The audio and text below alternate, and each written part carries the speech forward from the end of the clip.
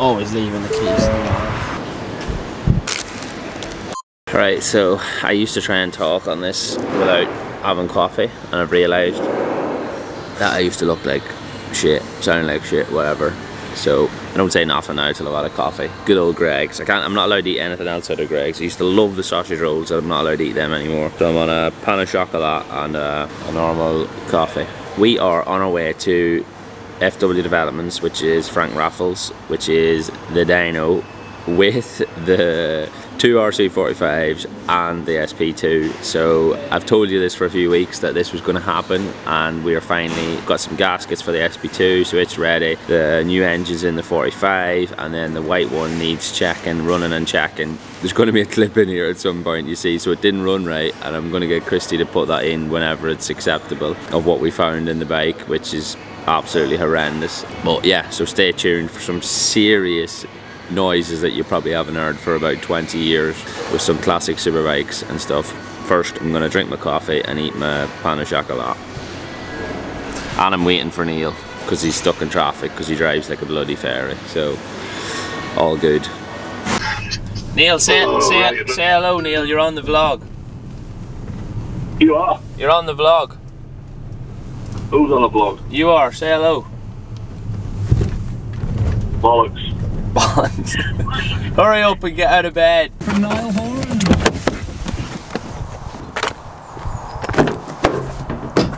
Here are two of the beautiful ladies.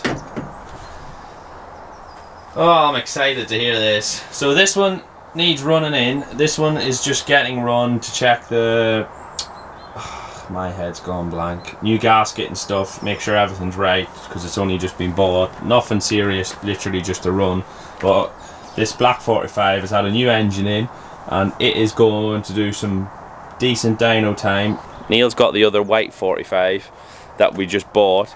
So it had a problem when we bought it, that the guy seemed to think that there was something wrong with the secondary injector, or it wasn't working right. So basically it was bought on the terms of, when we get it fixed, then we're going to let him know what the crack is. So we had a quick look in the tank to check, and this is what we found. Christy's going to put the clip in now.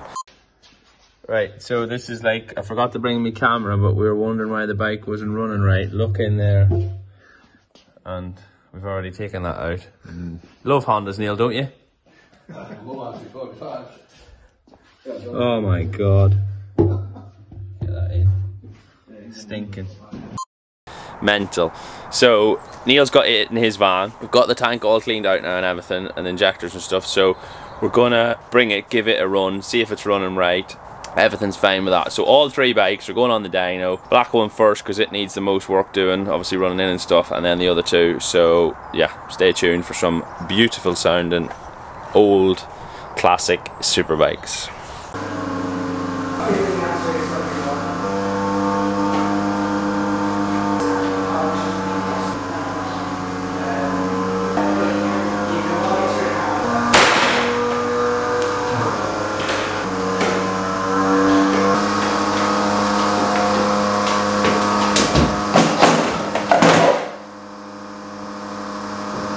That's it.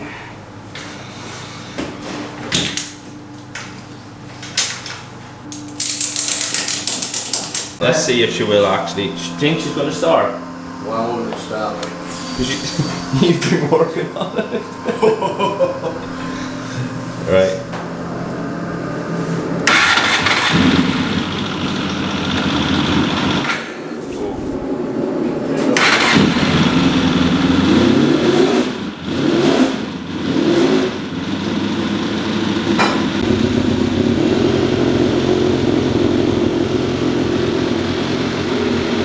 Right, so we've just got it started up, and like I said before, this bike needs running in, so that's going to be quite a long, slow process. So I'm not going to bother vlogging any of that, but once, basically from now to, excuse me, I'm not going to bother vlogging that because it's going to be a bit boring. But once we get it running and then we do a power run and stuff on it, I'm going to bring you guys back in with me then and let you see that.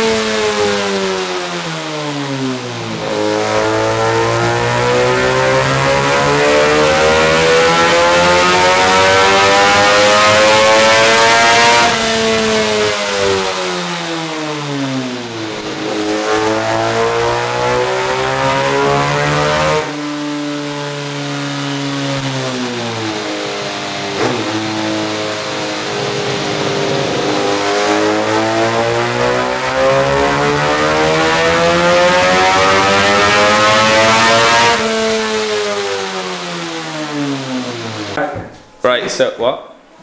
Sorry. You gonna give me some information for the vlog? Yeah. So we were just speaking. Take these off my head. We were just speaking there now. So we don't have any current data on this dyno for this bike because they've never been here before. But there's another guy, Neil, not our Neil here, that was the original engine tuner for V&M and stuff. So this is who's built this motor, and they were hoping for like sort of mid-50s, and that's exactly what it is. Frank's going to give me a screen grab like what we did on the R6, and I'm going to chuck it in now into the dyno. But same thing again, it's got a race tyre in as well, so that's going to be another couple of horsepower.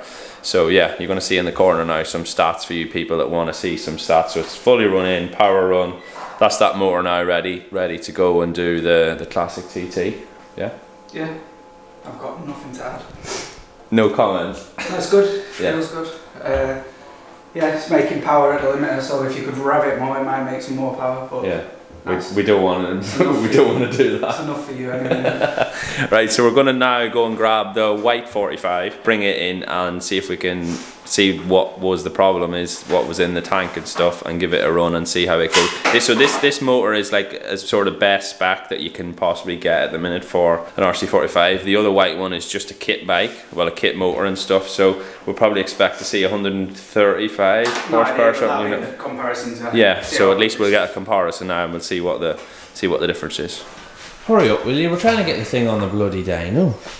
Huffing and puffing. You turned up late because you were eating a big fat breakfast. I have a turn up pretty late. Now you don't want to do any work when you're here. How are we going to get that in there? You're going to have to hold it down. Need to find something to hold it down. Alright. Sure. I think that's like the factory 45 part. That's you're supposed to use the F word. What, a factory or full? Yeah. A fat?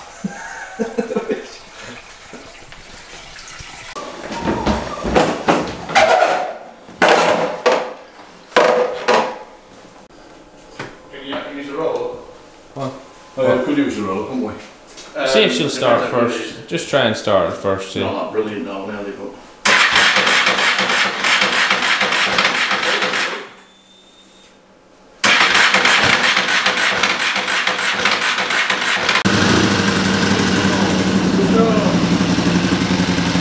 Still slack on that roll as well.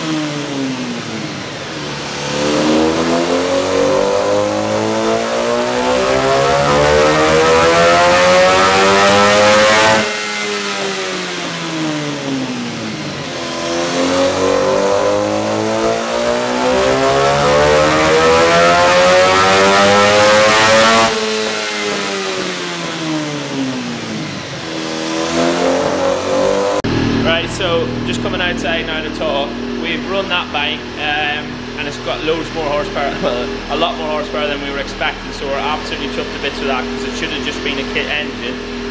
We've now drained the fuel out of that. We've got some new fuel to try, which is like some sort of classic fuel solution. So drain the tank, put this in now, and then we're going to see what effect that has on that first bike, so then we can transfer that over. So yeah, we're going to do that now. Frank's just running the bike now, so I didn't want to go back in because we've got quite a bit of footage of the dyno and stuff, but I'll chuck a print out of both bikes and try and get some engine specs for both bikes. But one of them is like proper motor, and this one's like a decent kit motor, so I'll put both printouts for both runs on. I'll put the second one on now, and the other one's already been put on.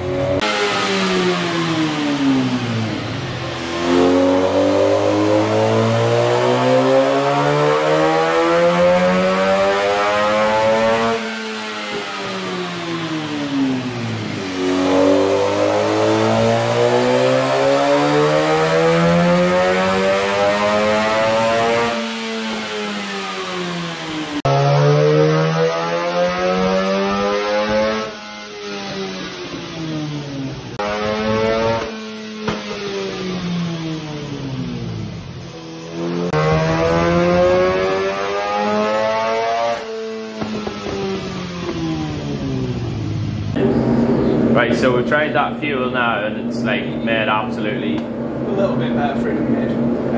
but not a lot. Not a lot, no. Yeah. So, but to be fair, the other fuel is obviously our BSB race fuel, so they're both race fuel. It wasn't like pump fuel versus race fuel, so we weren't really expecting a big jump. But yeah, at least we know it runs me. So that's the bike tried. Really happy with the engine. So now we're going to put the SP2 on. So this thing's going to be so loud in here. Go and push it in then. Go on then. Camera now. You push it in. Neil, you've done nothing all day. Just push it on the bloody ram. Look at that kissing camera. You're out of breath already, aren't you? What horsepower do you think she's going to have? I'm saying 138. I have no idea what this is. Do you want to take a guess? We bet a pound. No thanks. Come on. Or dinner.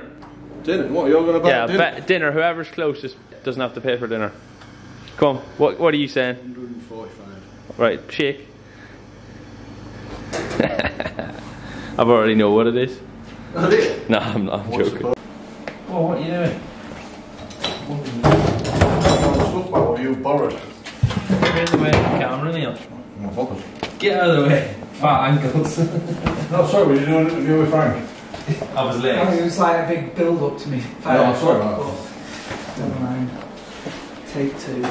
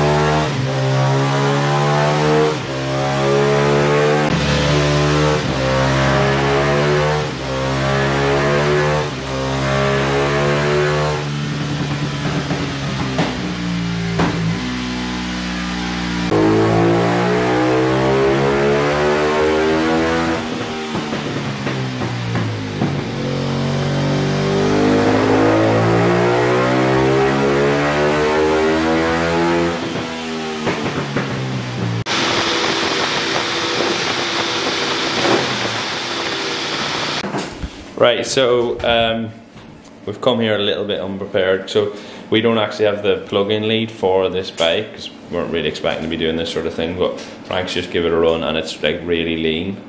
Is that showing it there now? Yeah, so Oh, I'll let him talk.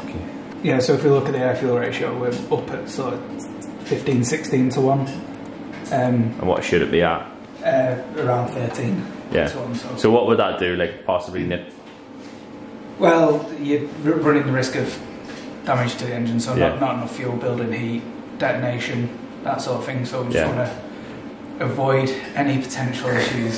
so that's why we've not revved it, Yeah. it fully, indicate that straight away and just do something about it, or Yeah, but we can go and if we get some of the plug-in leads and stuff, we can bring it back in the future and give it or need to just look at the fuel system. Yeah.